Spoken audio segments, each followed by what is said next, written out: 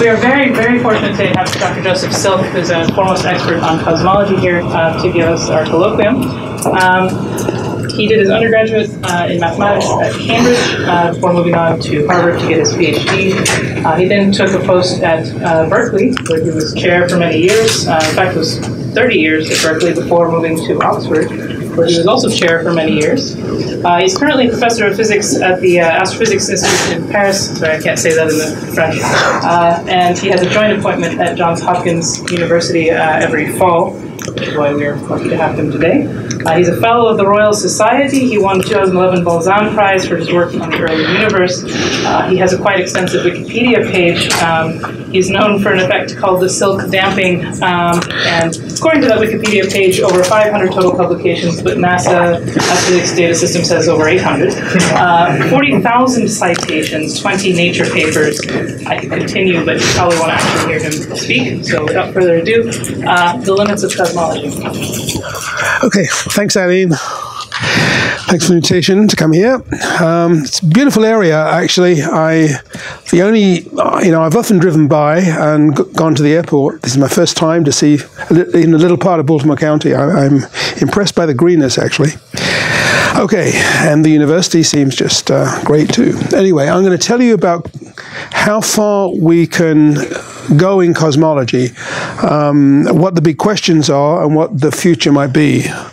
So let me begin, see if this works. Okay, so we've made enormous amounts of progress since the discovery of the expansion of the universe in the 1920s.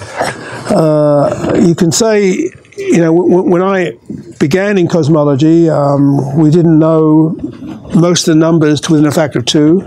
We debated what the density of the universe was to 50% or even a factor of 10, actually. Now it's a precision science. We're dealing with 1% accuracy, as I'm going to try to tell you. But we have certain big questions which have been with us for a very long time, and we still haven't got the answer. So one of them is dark matter. We are pretty sure it's there. I would say we're very sure it's there, but we haven't identified it. Dark energy, which is also known as Einstein's cosmological constant, and we have questions about why it should be a constant, but so far we've seen no deviations from what Einstein predicted a long time ago. And where do we come from? Inflation is our best theory of the beginning of the universe, but so far we have not been able to confirm it.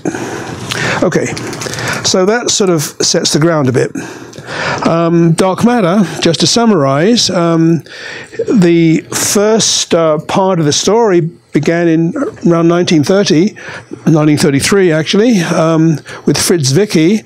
I don't know how good your German is, but this is Das dunkle Materie, German for dark matter, which he deduced was present in a cluster of galaxies by the fact that the measured velocities of galaxies indicated that you would fly apart within a relatively short time, unless there were dark matter keeping them gravitationally clustered together. So that was his argument in 1933, and remarkably we've been able to make that much more precise with other techniques, and his numbers are still correct. So that's a cluster of galaxies, scale of millions of parsecs. On the galactic scale, we also have discovered lots of dark matter. It began really with the pioneering work of Vera Rubin, who died recently, but she was rare in the 1950s, female astronomer. The mountaintop facilities where she did her observations were not really designed to have women astronomers, so all the restrooms were at the base of the mountain, etc. She had to go down after a night of observing to sleep and then come back to develop her plates, etc. during the day. It was a long story. We've gotten over that since in astronomy, but that was the story then. So she found that when she looked at this galaxy, the nearest large one to us, Andromeda, the motions of the stars denoted by these by these points kept on increasing even though the galaxy seemed to peter out of stars. And this work was really confirmed in radio astronomy by using the motions of the gas clouds, measuring the 21 centimeter line of atomic hydrogen by this gentleman and others, who found the velocities kept on going, meaning that the gravity from the stars is not sufficient to explain the motions of these test particles. And so dark matter is needed. This is a way of summarizing it. This is what you expect from the stars you see as you go from the center of the galaxy outwards, and what you observe is something much more. This difference of order, a factor of 10 in matter, is what we call dark matter. So, and we've since seen this now for vast numbers of galaxies. This is a whole range of them. You see, this is what we call the rotation curve of the galaxy, the orbits of the stars, just not decreasing at all as you go far from the galaxy, telling you there's lots of unseen matter in the outer parts of galaxies, hundreds, thousands of light years away from the center. Okay, so jumping forward to the modern era, why we're entirely convinced now, almost all of us in the field, that there is dark matter. This was a prediction of Einstein's, that the presence of matter should affect bend light, basically bend light rays. And so we call this from the gravitational lens. And so here is the measurement, the principle, first of all. So here is, we're looking at a telescope, and we're looking at this galaxy over here, and here's a big something in the way, a cluster of galaxies in this case, but full of dark matter, full of stuff that bends light anyway. And so so not only does some of the light rays come to us, but a light ray in this direction would be bent by the force of gravity, okay? And so we'd see, and if you project this in the sky, you'd see a circle, right? And this, amazingly, is a beautiful example with the Hubble telescope of a gravitational lens. Okay, so here's the galaxy, and which is doing the bending of the light, the dark matter in this galaxy, and we know it's dark matter because we need more matter than we see in the stars to do this. And this is the background galaxy far away, which you see with this distorted image. So this is the proof that, the ultimate proof, we can map dark matter basically on the sky now. That's sort of amazing. Okay, so to summarize the budget of the universe, the stuff that we're made of is in this tiny wedge over here. This is ordinary matter. There's at least 5 times as much invisible matter. And I'll mention this as we go along. Another part of the universe, which we call dark energy, also has an equivalent mass density. That's about 70%. And that's also not well known. We're pretty sure that all this stuff exists. So let me now give you the best theory that we have for what the dark matter is. So first of all, we think it's a particle because there's a very elegant theory that predicts very weakly interacting particles in enough number to be the dark matter. So there's a theoretical motivation for this, and that comes from a theory called supersymmetry, which says at the beginning there are equal numbers of fermions and bosons at very, very high energy. They must cool down, and we're left over, and we know that's not true now. It's very asymmetric, and fermions and bosons have very different properties now, but at the beginning everything was united, and so as the universe cooled down, we're left with the least, all these particles disappear except the ones that we have now, but of these new particles, there's one left over, very weakly interacting, which is an ideal dark matter candidate. And so I've tried to sketch its effect over here.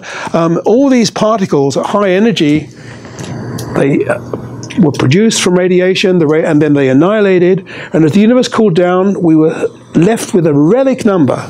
And if this freeze-out process, we call it, if it was too strong a process, there'd be nothing left over. Too weak a process, too much left over. And so it's a bit like Goldilocks. If it's just right, then you get exactly the dark matter from these leftover particles. And the amazing part of the story is that if these particles have weak-like interactions for particles that would not be visible at all in making stars or whatever, then that can be the dark matter. And so this is sort of a natural theory, and the theory actually predicts not only the interaction strength of these particles. So in a sense, we know these particles are there. They interact very, very weakly. This interaction rate is many, many times less than that of ordinary protons. but we have to look for it. In principle, they should be passing through us. There are thousands passing through you in this room every second, but how do we detect them? Okay, so we have to devise dramatic experiments. And so I'll show you the experiments that we devised to look for these particles. So basically, this mysterious particle is the X particle. You can imagine it scattering off a proton, okay? As it comes through your detector, okay? And so we call this process direct detection. And to make this work, we have to go deep underground, avoid all the cosmic rays, have very purified materials, and I'll show you examples in a second. So that's one approach. Here's another approach. The particles, the dark matter particles, are what we call their own antiparticles, they're Moroni particles, and so in the depths of space, they occasionally find another one, and when they do so, they annihilate, and because they're massive particles, they can give you rare things like high-energy gamma rays or cosmic rays. So our telescopes that look for gamma rays can look for evidence of dark matter. If you see a weak glow in the galaxy, that could be due to, or something else. You have to eliminate the something else, of course. And then finally, you go to a big particle collider, okay? The biggest one we have now is in Geneva, and you bang protons together, and rarely you'll produce a pair of dark matter particles. Okay, so that's the techniques we use. And so here then are these experiments in action. Okay, deep underground, tons and tons of liquid xenon in this detector, okay, several kilometers below the surface, a telescope for gamma rays in space, a weird one on the ground in South Africa, and CERN, some 25 kilometers in diameter or so in Geneva. Okay, a tunnel underground, colliding particles together in different directions. Okay, so all of that is what we're doing. In the direct detection case, this is a truly international effort. So this shows you all the current experiments ongoing now, often in deep underground in mines with huge mountains over them, because you have to shield your detector from the cosmic rays in the Earth's atmosphere. And so the deepest one to date is 2.5 kilometers below the surface in China, and then we have the U.S. National Lab in South Dakota and many others all over the place. Okay,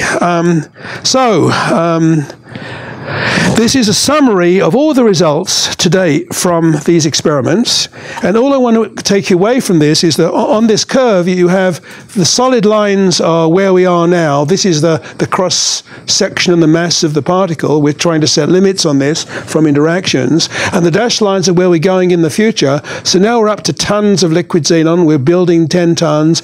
We'll eventually in a few years have 100 tons. The more detector material, the better your limits are. And the point of the story is that this yellow line is the absolute basement. We cannot go any further. That's the final frontier of detection, because these are neutrinos from the Earth's atmosphere, from the sun, which coherently interact in your detector and give you spurious signals that you can never distinguish from dark matter. So it's a bit frustrating. We have lots and lots of parameter space still to fill. So far we've found nothing. It's getting more and more expensive, but we'll soon, in a few years, reach the limit of what we can do. And as for indirect detection, that got a lot of excitement a few years ago, because in the center of our galaxy, the Fermi Gamma Ray Telescope found an excess of gamma rays. So this black line is the galactic plane masked out, and behind it you see this glow, and this glow is also the residue after you take out all the known gamma ray sources. And so, and of course in the center of the galaxy, that's where lots of dark matter collects. And so people said for a while, well, maybe the dark matter really is this supersymmetric relic, okay, annihilating with itself, okay, and this could be what we're seeing. It looked very promising, and the most recent studies from the satellite Fermis have shown that really there are lots of weak sources there, and probably these are astrophysical sources. This excess is not due to dark matter at all. That's too bad. And then we also have been looking at galaxies, very faint galaxies near us. These are thought to be full of dark matter from the stellar motions. Again, no excess gamma rays are seen, no evidence of dark matter. And then finally, smashing particles together at CERN, nothing exotic seen so far. Okay, so this is a little bit of a problem, okay? We're in a crisis. Now, one response is that, supersymmetry, this simple theory that gave you an elegant prediction. We found no evidence for it whatsoever. This means that either we should be looking at much higher energy or building bigger and bigger colliders. There's a huge move on now to try to build a collider much more powerful than the 10 TeV collider at CERN, 100 TeV collider. The CERN collider costs, I think, $7 or $8 billion. As you go up by 10 times in mass, that's 10 times more expensive. We're up to $100 billion. It's not such an incredible sum to do science with, but you can see when he's reaching, your financial limits, let alone you have to balance that with the prospects of finding something new. So that's a whole story. But you have to think about, what if we don't find our elusive dark matter? What do we do next? Okay, and so one solution that is being actively considered by people is that Einstein is simply wrong. Maybe Einstein's theory, which Newton-Einstein gravity, which is the evidence for the dark matter, maybe there's some other theory out there which can invent this weird acceleration without needing a new particle. So this is the landscape of all of these possible theories today. I won't go into any details. It's based on the notion of having a metric theory of gravity. And you can see there are many, many theories. And they're all, the one thing you can say about these theories in general is, first of all, many of them have rather nasty things called ghosts in them, or singularities of some sort, where they're not attractive. But that's a question of working harder on them. And secondly, they're all rather ugly. They're much more complicated than Einstein's theory, which is really a very elegant and simple theory compared to these others. So that could be one direction to go, except we haven't got the answer yet. And then the other direction is really another amazing direction too. So this is the total parameter space of all possible particles that could be dark matter, okay? And I want you to just note, this is a log scale, okay? So this is the mass of the hypothetical particle. This is interaction strength, okay? So we have just searched this very tiny region for these supersymmetric relics, okay? Which we sometimes call neutralinos. But look, there are many, many decades. You can go up to particles which weigh the Planck mass, basically a millionth of a gram. Tiny particles which weigh almost nothing, basically. All this parameter space could be searched, and there are models out there now. We haven't found the conventional, supersymmetric model. So there's no end of work to do. So if you're clever, you think of a new experiment to search some new corner parameter space. You apply to the agency, you'll get funding, etc. There are whole careers, many, many careers being developed in the dark matter community this way. Okay.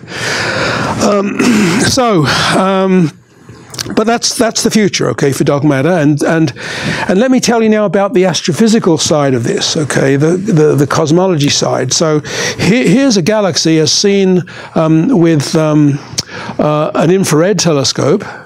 And here's a galaxy as seen with a computer. Okay, so same galaxy. The main difference you see is that this is only dark matter. This is dark matter which you can't see, plus all the stars and all the complicated physics, presumably, that's made the stars. And we're not really able to do that to this simulation. But what I want to show you is basically there's a big central lump of dark matter, which is you can't see directly, but we expect it to be there. But there are all these many smaller lumps, and all of these should be dwarf galaxies. And you'll notice that we see, one or, very, very few small, almost none actually around this galaxy. Our Milky Way has got a dozen or so, with a few very small ones as well.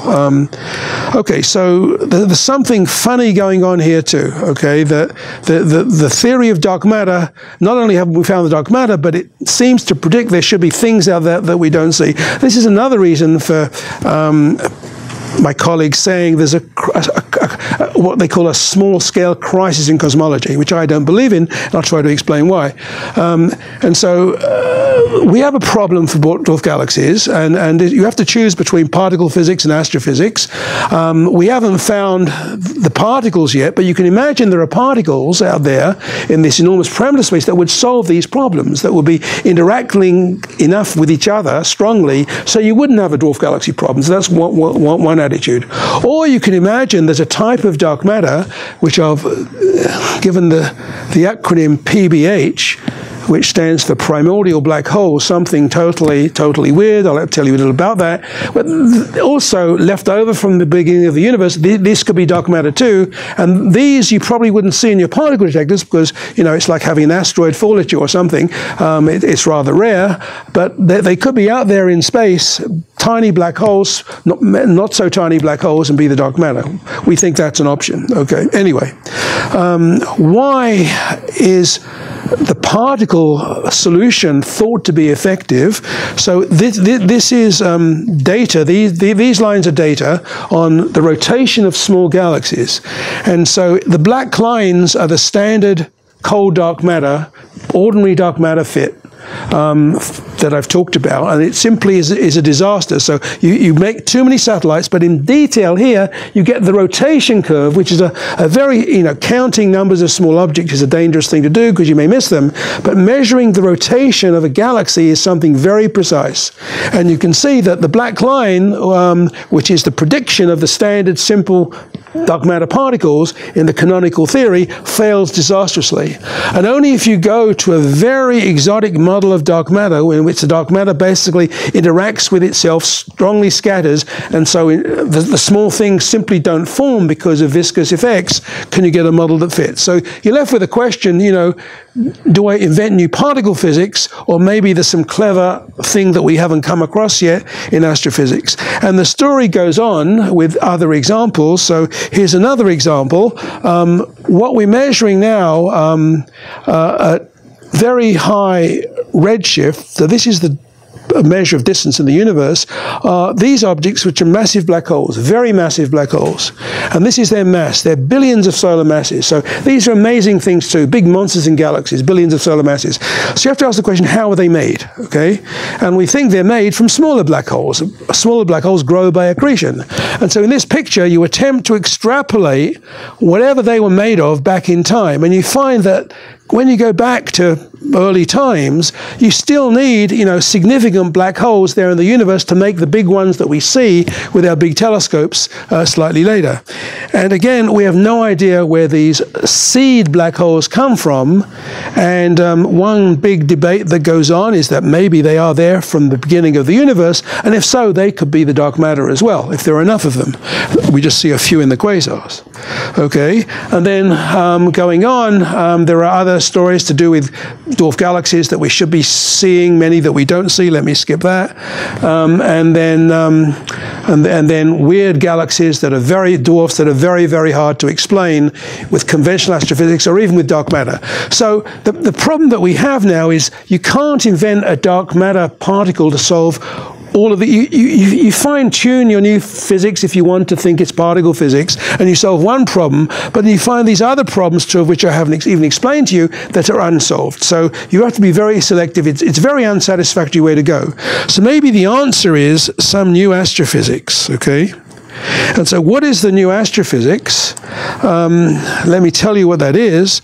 That is inventing black holes there from the beginning of the universe, which are the centers of all these galaxies, and they can do dramatic things. And so why do black holes do dramatic things? So as a galaxy forms now, and they have these early black holes sitting there in the universe, and the galaxy, it's a center of gravity, the galaxy forms around it. So our galaxy's got a black hole in the middle, the Milky Way, a 4 million solar mass black hole. We don't know anything about the dwarf galaxies. They could have black holes, and we do not know.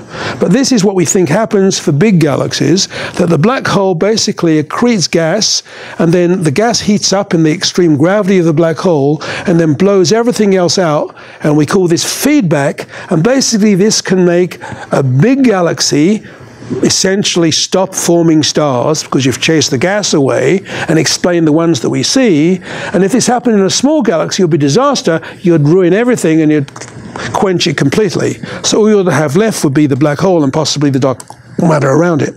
So that's the sort of thing we think might happen. And when you try to do simulations of the universe, I'm not going to say much about these because, you're trying to put the universe on a computer. This is a model of the Milky Way galaxy, and all of these dots are black holes.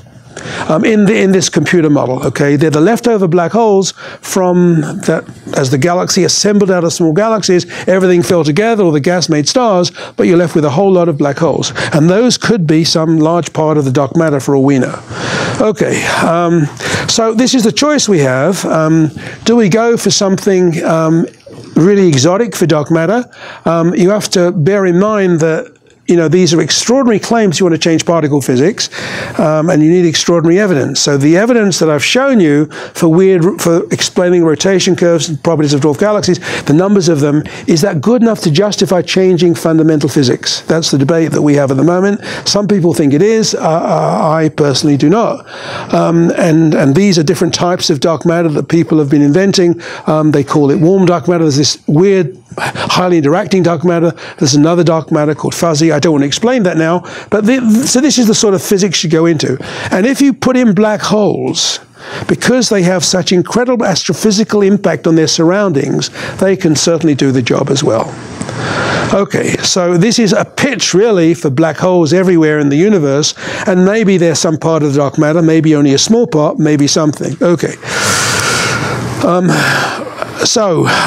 Just to finish the black hole story, give you a little more on that, these are the black holes that we know about, these two peaks here. So stars, ordinary stars, make black holes. The massive stars do. And the way that happens is I have a pair of stars. One of them collapses to make a black hole. Its binary companion gas accretes onto it. Hot X-rays, we measure this, we measure the binary, we can compute the mass. We measure black holes in the Milky Way this way. Okay, so these are black holes of tens or hundreds of solar masses. In the quasars, we measure these monster black holes, hundreds of millions of solar masses. Okay, there's one at the center of this galaxy, for example, which we measure from the speed up of the motions of the stars. But in general, quasars, where the gas really heats and glows and emits radio jets and all sorts of weird things, those are big black holes too. In the middle, we know nothing. Okay, and so the conjecture is that you have lots of what we call intermediate mass black holes, which might come from the beginning of the universe, maybe. Okay, and as I said, you know, there's no evidence for this yet, or very little. It's a bit like, you know, inspecting the scene of a crime. We're seeing all this debris, all these hints that our standard model isn't working properly for dark matter. So why not go for something that plausibly may be there, that's purely astrophysical? It's not inventing new physics. There might be black holes. So why? Yep. So we detect the supermassive black holes, and then the X-ray binary, the smaller black holes. Why would there be a gap? Why would we observe? The gap could be completely filled. Yeah, would be filled, but why wouldn't we have observed it if we observed it? Because it's very hard to observe. Let me just explain why it's hard to observe. So measuring these black holes in the small galaxies have so few stars in, you can't do the standard tests that you do with the big galaxies. And only recently have we begun seeing X-ray sources in the dwarf galaxies, and we now see some fraction do indeed have black holes. So we are beginning to see them. And we don't know what fraction the total number of black holes is, because we just see the ones that are lit up. So, you know, it's a big mystery at the moment. So why do we think that dark matter could be black holes? So here is the recent story on that. An experiment called LIGO, which measured gravity waves for the first time and detected black holes, is now running. And it detects black holes by gravitational radiation from the merging of two black holes. So from the gravity wave signal, they can measure the mass of the black hole.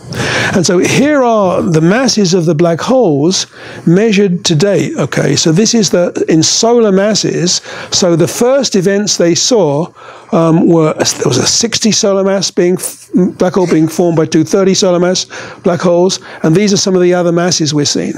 And so this was a big surprise 2 years ago, because all of the X-ray studies, the ones that had measured black holes before by indirect means, okay, found smaller masses.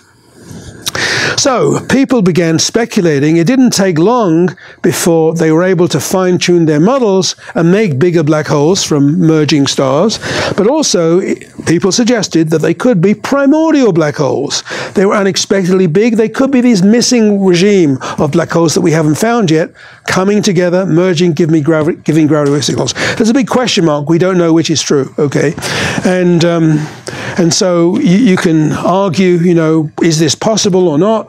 And so these are experimental limits on these black holes, just to show you an example here. So over some mass range from the mass of the sun to 10,000, you can use various constraints, mostly from lensing, gravitational lensing, to set limits on the mass fraction of the dark matter and the black holes. And we know there are tiny windows available where I would say maybe 10% of the dark matter could be in these black holes, but if you add things up over this full range, then most of it could be. So we're at the situation now where life is getting interesting. We can apply many astrophysical tests to look for black holes from indirect types of astronomy arguments, and the jury really is out on what fraction they make. It could be 10%, it could be 1%, but some part of the dark matter might be black holes, and they might have these really interesting astrophysical signatures.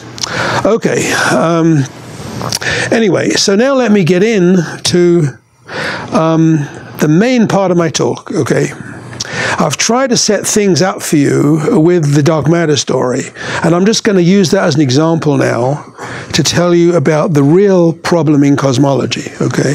So here is, for example, the possible range where you might make black holes in terms of the early universe.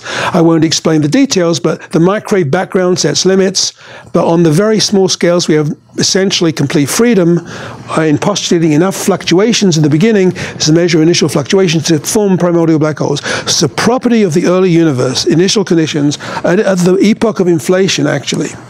Okay, right, so let's move on to dark energy. This was discovered about a decade ago, actually nearly 2 decades ago, because there was a bright star, an exploding star in a distant galaxy, that's supernova, and it was found to be much dimmer than expected. And that dimness was interpreted to be due to the expansion, acceleration of the universe. So the galaxy was further away than it was in the standard model. And so this led to the notion of dark energy, basically. And so dark energy, if in Einstein's fundamental field equations, you have but basically gravity curves space, that this is the curvature of space, and you have a source of mass and energy which are responsible for that. And Einstein went beyond this to say, because he didn't know about the expansion of the universe, he added this lambda term to balance this and stop the universe collapsing. He later regretted that, of course, but now the monster has come back to haunt us, and we now put it as an extra source to combat gravity and anti-gravity, and this is what accelerates the universe. Okay, and it's equivalent to having, if you like, a negative pressure. Okay, so that's essentially how lambda, Einstein's lambda, is interpreted as a negative form of mass energy density, which acts as anti-gravity and can cause acceleration. Okay, so it's interesting that Lemaitre, who was really the founder of, along with Hubble, I suppose, of the expanding universe cosmology in the sense of comparing observations and theory, he was aware as early as 1933 that he could think of negative pressure as giving him the cosmological constant of Einstein, which is this anti-gravity. So it's not a recent concept at all, goes back a very long way. Okay, and then the acceleration of the universe, Hubble's law, amazingly, the region of parameter space that Hubble, this is, velocity and distance, right? And Hubble just looked in this tiny local region, and all the modern data gives you this expansion with this slight deviation, which is the acceleration of the universe. And amazingly, Lemaitre came up with exactly the same reasoning as Hubble 2 years before Hubble published. But because Lemaitre made the mistake of publishing in French, his work was not recognized till after Hubble. And we still call it the Hubble law, although perhaps it should be the Hubble-Lemaitre law. Anyway, the question is, that's where we are now. We've measured this deviation from the Hubble law, the expansion, and the question is, where do we go next in cosmology? So this is where we were in 2001. This is the matter density, and this is the dark energy density, and we're trying to measure these things astrophysically, and to decide, does dark energy dominate the universe, or whatever. And you see, so quite early on, we realized that dark matter was less than 50%, and dark energy was more than 50%, and these are different observations. Here's the supernova observations, and this is the microwave background. all basically zeroing in on trying to constrain the parameter space. So, and you can do the same thing now. And you notice you have a much tinier area. With all the modern data, we've zeroed in, and we now conclude that, the universe is going to be 70% dark energy and about 30% matter. So that's where we are today, 2017. Then where do we go in the future? So if you now project into the future, we're now thinking of going to much more dramatic, expensive experiments, and this is where we'll be in the next few years. We'll have zeroed in over here, zeroed in over here, but we have no prediction of exactly where to go. Okay, we don't know how accurately you ever want to measure this. Right now, we're talking about a few percent accuracy. In the next few years, it'll get down to 1%. But the question you have to ask is where do you stop? And so here are all the big telescopes that we're planning to basically make dark energy more precise. The European extremely large, a 40-meter, almost 40-meter telescope, LSST in the US, the 30-meter telescope, somewhere stuck in Hawaii politics for the moment, and other space arrays, etc. All of these designed to look, and in other wavelengths too. Okay. Right. So I want now to give you a picture of a more precise goal in cosmology, okay, what we can somehow do that's a little better than this. So I have to say a word or two about why the universe accelerates, and it's very similar actually to the theory of inflation, which is very important because that explains why the universe is as big as it is. It went through an enormous acceleration once upon a time.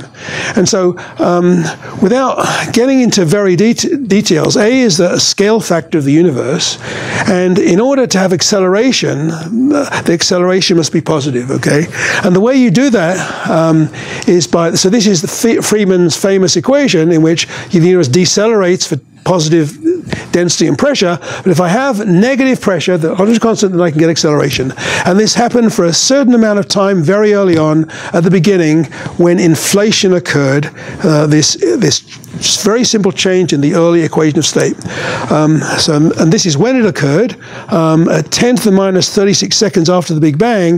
The theory of inflation says there was a dramatic inflation period which stopped very soon, and the universe then quiescently expanded, made structure, and here we are today. So that is the sort of the modern view of cosmology, but you have to take this as a hypothesis. And the intriguing thing, of course, is that the same rapid exponential acceleration that occurred then is beginning to occur now with the Colloquium constant, and we'd like to understand all of this much better.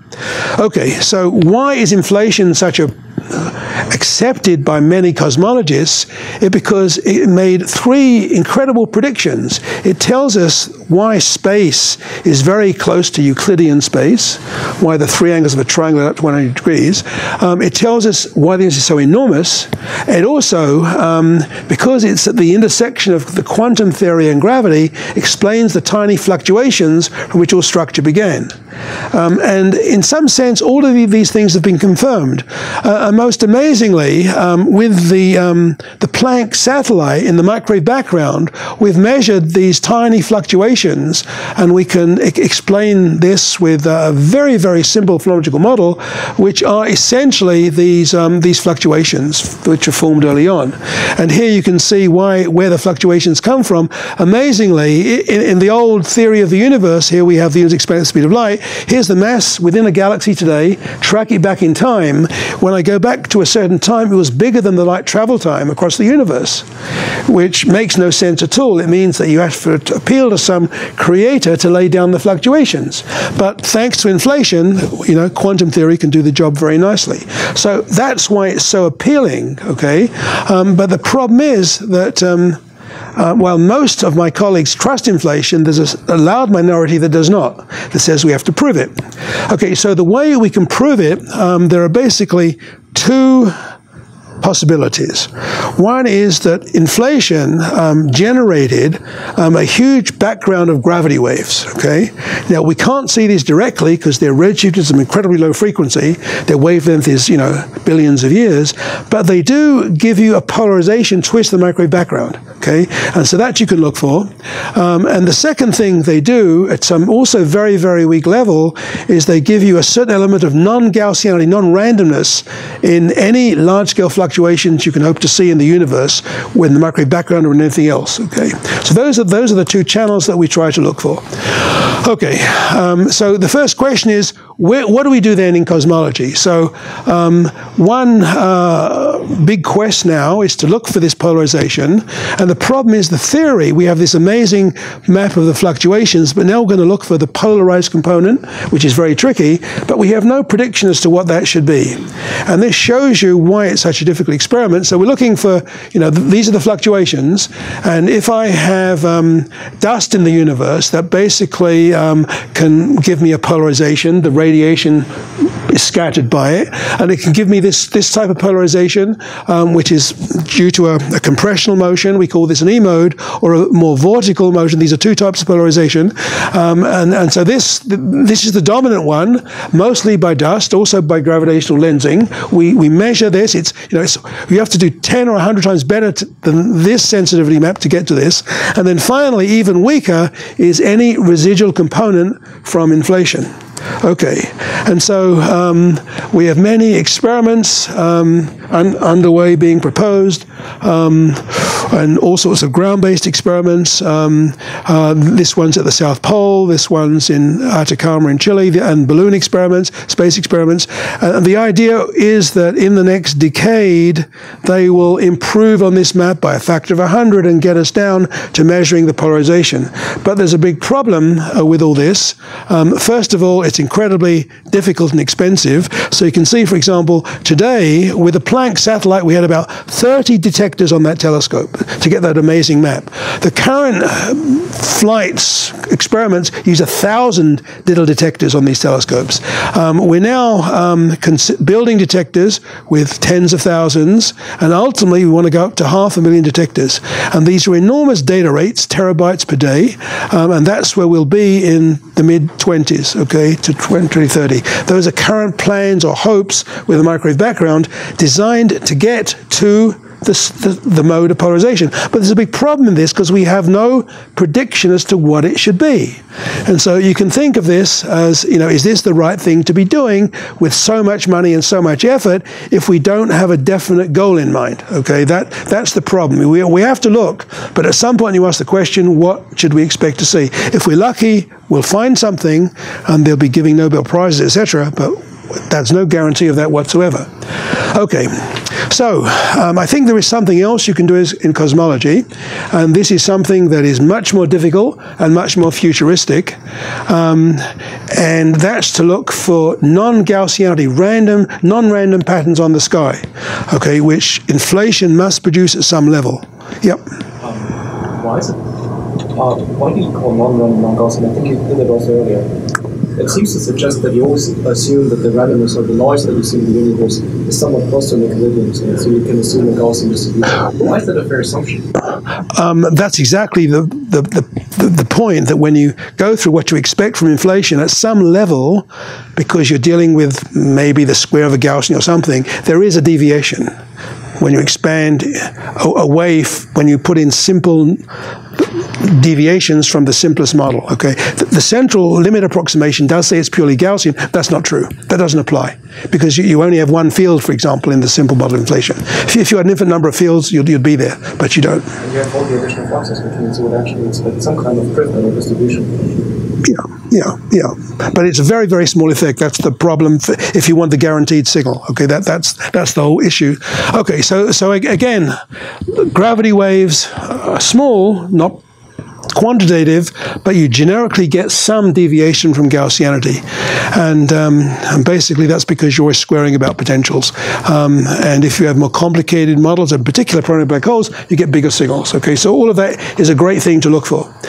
So how do you look for this in a way that you cannot do, that you can do better with them than with the microwave background, for example, or even galaxy surveys? So here is the trick. You have to go to the dark ages. That is, here we have today. This is galaxy forming. And this is where we see in the microwave background, 380,000 years after the Big Bang.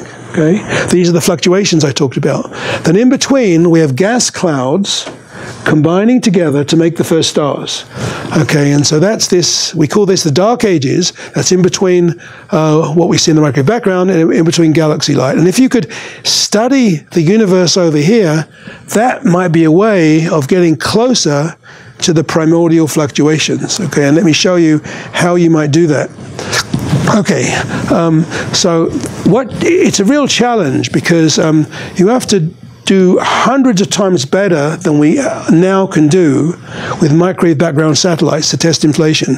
And the reason for that is, if you think of the microwave background fluctuations, there's a quadratic correction term, which is due to this deviations from Gaussianity, from randomness. Okay, and you can prove that in general, this number, okay, should be of order 0.03, okay, this number over here. And because it's quadratic in temperature fluctuations, that means, you know, you're talking about really, really small numbers, okay? And so to give you some feeling for this, the current limit from the Planck satellite is 10. So you've got to do, you know, 100 times better or 1,000 times better, maybe, than Planck, okay, than you can with the microwave background. Okay, so the question is any of that feasible, okay? And let me show you why I think it might be. So what it boils down to is increasing the number of information you can get from the sky.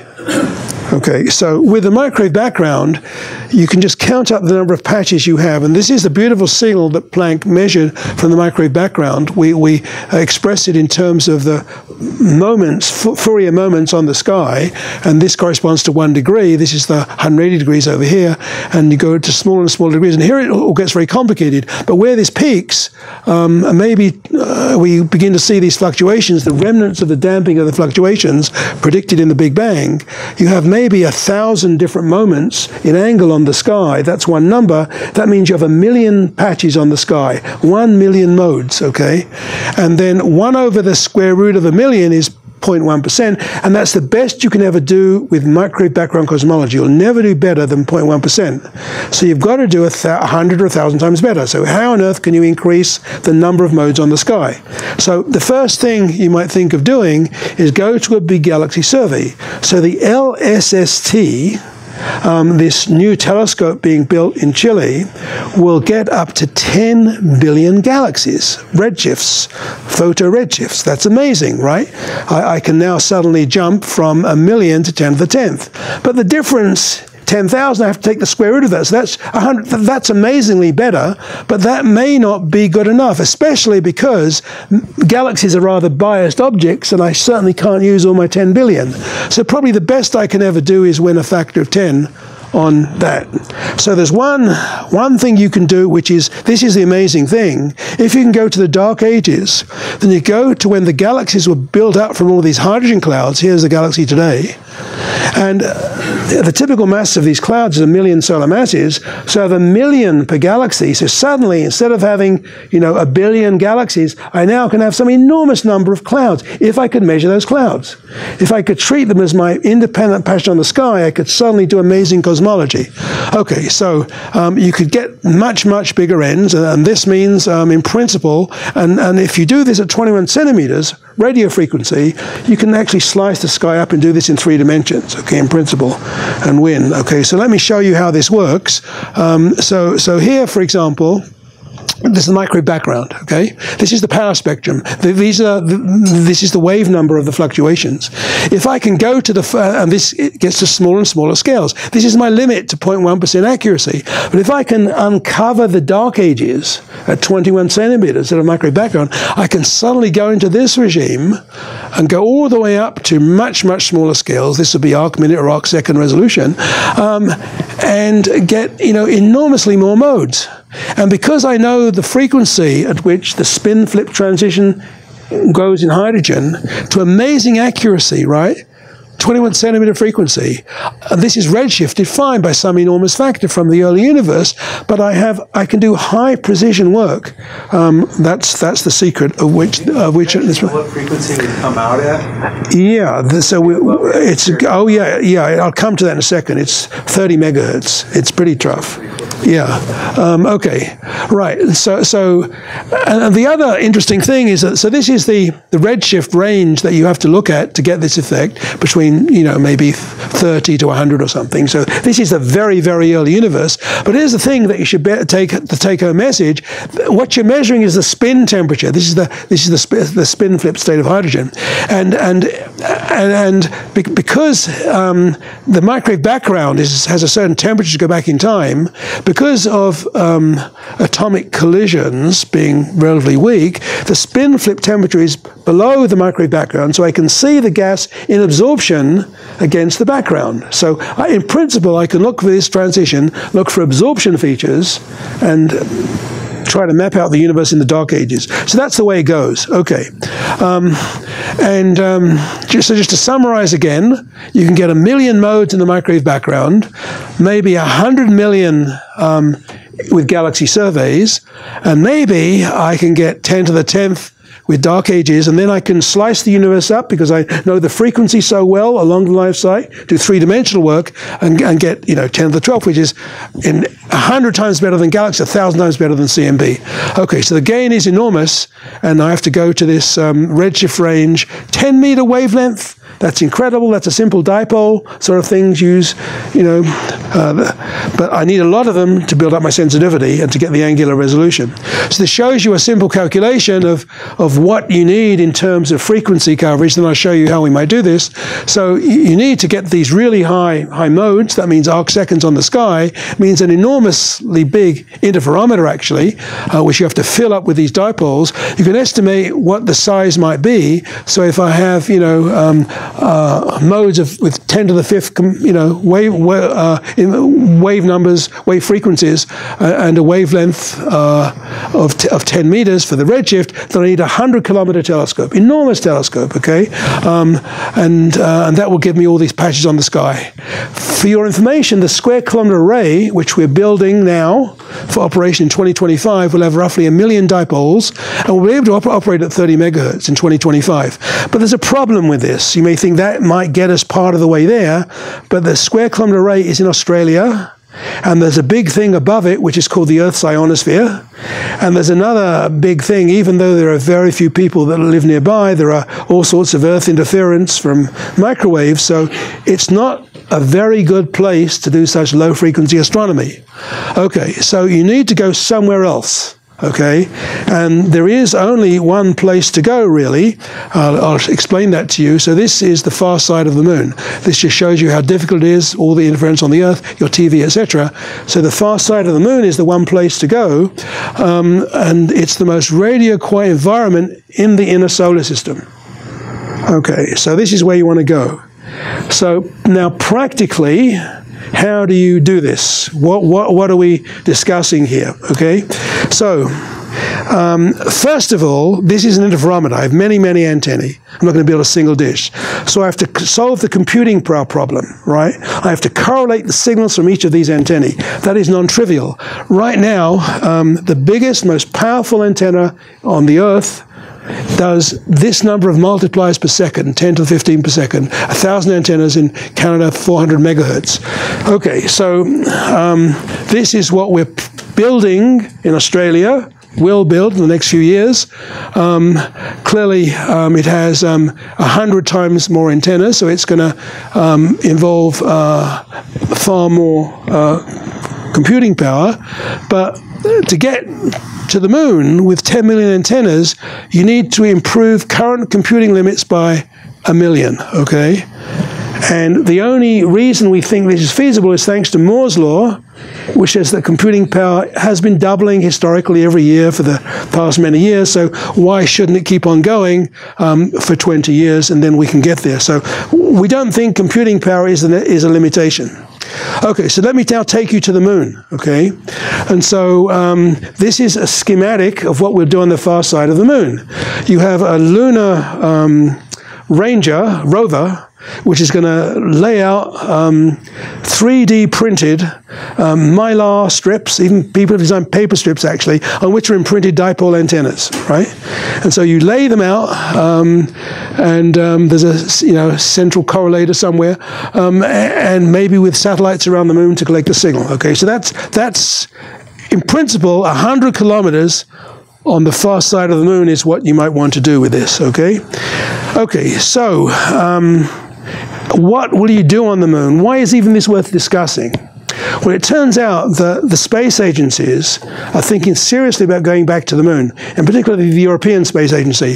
So they have, and NASA too, actually, to some extent. So the moon has been surveyed, and especially near the south pole of the moon, you have these amazing craters. One of them is the Shackleton crater, which are in perpetual shadow.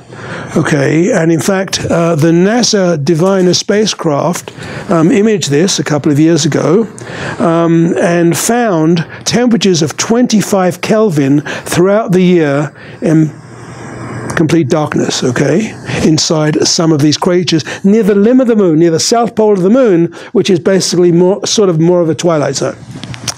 Okay, and how do you get power there? Well, the amazing thing about one or two of these craters, Shackleton in particular, is that they have perpetual light as well on the rim around them. So the rim is so high that they get sunlight. And in fact, there are regions near the south pole of the moon which have, normally night is 2 weeks, day is 2 weeks, and you don't want to run out of power in the night, okay? So what you have to do is find a site where you get perpetual light and perpetual power. So this will be the most valuable real estate on the moon.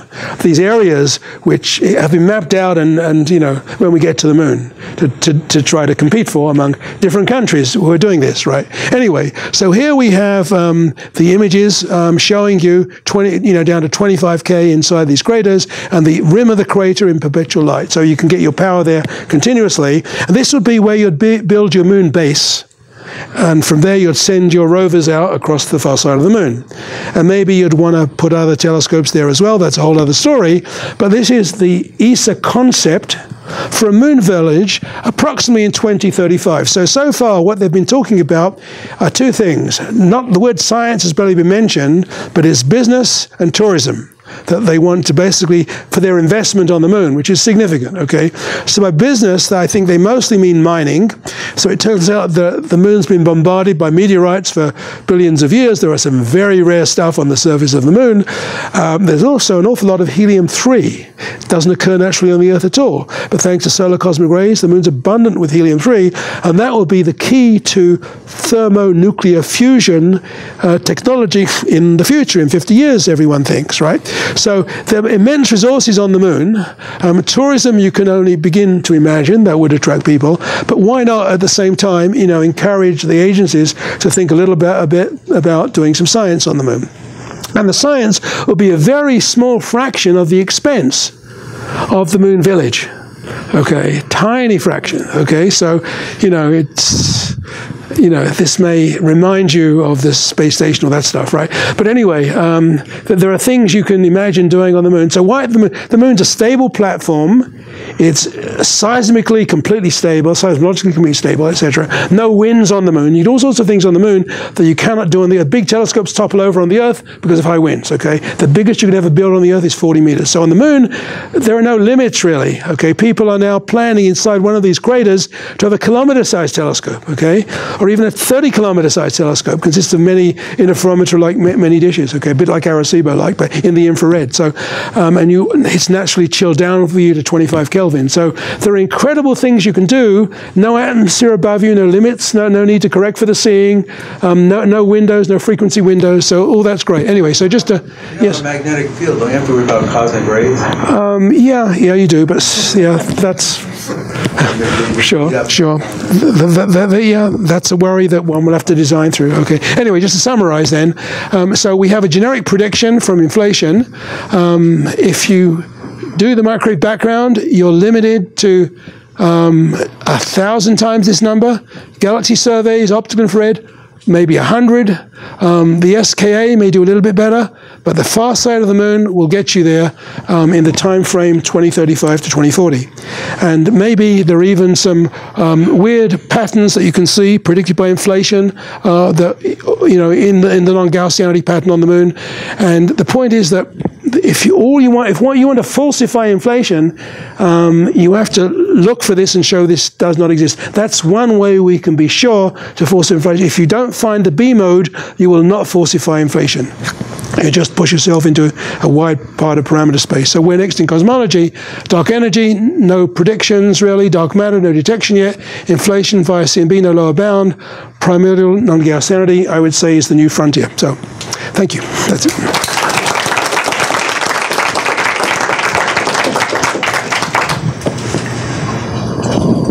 Yes. First, we also observed the distribution of galaxies and concluded that the force of gravity seems to drop off faster than 1 over r squared, which would be consistent with a massive graviton. Is that still an anomaly? Or is that, no, I don't think modern observations support that at all. So no. So I don't think it's been really revisited much. So, yeah. That hasn't stopped people working on modified gravities to get rid of dark matter completely, but yes. So you just at the very end, you mentioned an experiment that would say, okay, inflation is just no good because this data says forget it. Is there the same kind of experiment or measurement that could be made to say, okay, we have to throw dark matter in the trash can? Let's see. I don't know of one. I mean, you could imagine, for example, finding a galaxy with a rotation curve that was not flat like the ones I showed you. But people have looked for those and they've found them, and there's always an explanation for that astrophysically. So, and that seems to be true. That's on the galactic scale. Yeah, so I think right now the ball is in the other court, that the people who have theories that without dark matter are trying to have to make their theories plausible. Lorentz invariant, for example, etc., etc., and that they've completely failed to do. So that's the problem is we have no alternative worth, at this point, I would say, worth pursuing. Yep. If we detect inflation, then what? If we saw that inflation doesn't work. Okay, so then I mean, people, of course, do have other options. One of them consists of colliding brains and, leading to some rapid expansion from that injection of energy early on. And none of these other theories, I think, have been worked out in as much detail as inflation. They don't make as precise predictions. So for now, they're on the sidelines, but I'm sure if inflation were falsified, people would turn to these other. Yep. Do we know anything about how the ratio of bright to dark matter might have evolved? I think in the very beginning of the first article said that there's about 400 times more dark matter than bright matter, then at some point it said 10 times or 5 times. Do we know anything how that evolved over? Well, that depends a lot on your theory of converting, baryons into luminous matter. And the big problem in all of this is that we don't see all of the baryons. There's a deficit. And so most of the baryons, in fact, so far haven't been found. They're predicted from helium synthesis, etc. And so because there's that big uncertainty, it's very hard to make precise prediction. Nevertheless, there should be a phase, for example, before the first stars formed, when you had very, very high ratios of dark to luminous matter. You had almost no luminous matter. You expect to see such things, and that's still controversial. That would be a prediction, for example. So you suggested intermediate mass black holes could be dark matter. What kind of number densities are we talking about, and why haven't we observed them? Presumably they could accrete gas or entirely disrupt stars. Why are we not seeing it? Okay, so exactly those arguments have been looked at, and it's very controversial. So there are papers claiming that they would disrupt one or two nearby dwarf galaxies more than is allowed by the observations. And the counter argument is this particular dwarf galaxy, Eridanus 2, I think it's called, which would be destroyed if one had black holes of almost any mass being the dark matter.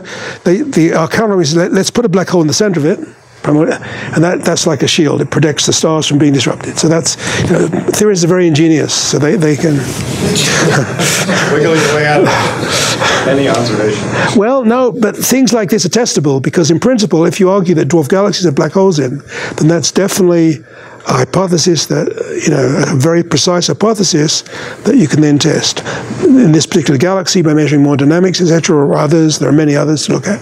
So if you can demonstrate that's valid, then that would be the protection mechanism you need to, for example.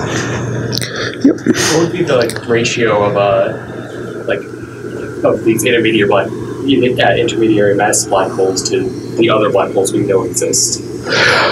Okay, so I think it's pretty clear that you can't just say that because the first LIGO event was 230 solar mass black holes, that all the primordial black holes are 30 solar masses. That's almost certainly ruled out. But what you could say is that there's a wide range of primordial black holes, all the way from, who knows, the mass of Mount Everest up to 10,000, 1,000 solar masses. So you have a little, each mass range contributes to dark matter. And they're all predicted by this same theory of whatever deviations from fluctuations in the standard inflation model, which would give you all the black holes you could possibly need or more. Okay, so you can adjust the theory to give you black holes spread over a very wide range, and then any individual mass range is much harder to test. That's right. This is a little less suspicious. Like just a few days ago, there was that news that there may have been an intermediate mass black hole detection in our own galaxy. So are we prone to believe that intermediate mass black holes would be made of dark matter, or is it possible that they are also just on the regular matter spectrum? Okay, so of course, when you have a black hole, you never know what it's made of, right? And it probably would not have formed from dark matter anyway, but it could be a primordial black hole. So the reason it's likely that in this primordial black hole hypothesis, there are lots of them in our galaxy, is that the one in the middle, the 4 million solar mass black hole, assembled from mergers of small galaxies, each containing black holes, which all came together and merged together. That's a very inefficient process. So the best estimates are that at least as much mass is left outside as has merged together. So there should be a large number, no more than a few million solar masses worth in total, of other black holes in the central few kiloparsecs of the galaxy. That's sort of a prediction. So but it's not a surprise they found this. To prove that's the explanation is another story. Back. On the topic of intermediate black holes, so if this is a valid candidate for taking over dark matter hypothesis, what would it take to put intermediate black holes at the front of the theory? Like what experiment we have to do to prove that these are there or there? Okay, so one might be measuring this non-Gaussianity I talked about, because you need something weird about the fluctuations which would give you a large signal that one maybe would get from one of these futuristic experiments. That's one definite way of pinning down the initial conditions that gave rise to the black holes. Another way is they do merge together. They give you gravity waves, and if there's a wide range of masses, they give you a wide range of gravity wave signals, not just the ones that LISA can see, LIGO can see, has seen, but also the ones that LISA, which is the Space Gravity Wave Observatory, to be built in 2030 or thereabouts, 2034, which is three satellites sending laser beams to each other, etc. Or the pulsar timing array, which so LISA will measure million kilometer type baselines, wavelengths essentially, frequencies, whereas the other experiment uses pulsar timing arrays, and that measures frequencies of inverse tens of light years, even lower frequencies, and that also is a prediction. Certain mass black holes will produce waves there, so if you start seeing waves in all these places, then that might be an interesting prediction too. Yep. So the dark energy produces the expansion of the universe through having some negative energy density, creating a negative pressure. Mm-hmm. And assumably the reason that solar systems and galaxies don't fly apart is because the gravitational attraction is greater than expansionary factor. Yes. Is there a way to devise an experiment that can be performed on Earth to account for that and to see if there's effects of, essentially see the effects of dark energy? People have thought about that very hard. You want a tabletop experiment to look for this very, very tiny deviation from gravity. I don't know of the current status. I don't think anyone has come up with a good idea yet. But in principle, you're right. There should be some signal. Yeah. Okay, so one more question. So at some point you said that dark matter gathers more density in the center of the galaxy. Yes. So they interact with gravitational, right? So how does gravitational wave always through dark matter compared to light? Okay, so the gravity waves are maybe not really affected by this, actually. They will just pass freely. Whatever the dark matter is, the gravity, is all that really matters is their formation in this intensely strong gravity field. When they pass through a weak field, nothing changes. So they travel like the same? Yes, that's right. Just like the speed of light. Yeah. Okay, one more question. Do you know roughly the mass ranges probed by LIGO and LISA? Yeah, so LISA's good for 10 to 100, 1 to 100 solar mass black holes, and LISA is good for 100,000. That's the peak of their distribution, to 10 million solar masses black hole mergers. Okay, so good. Well, Thanks.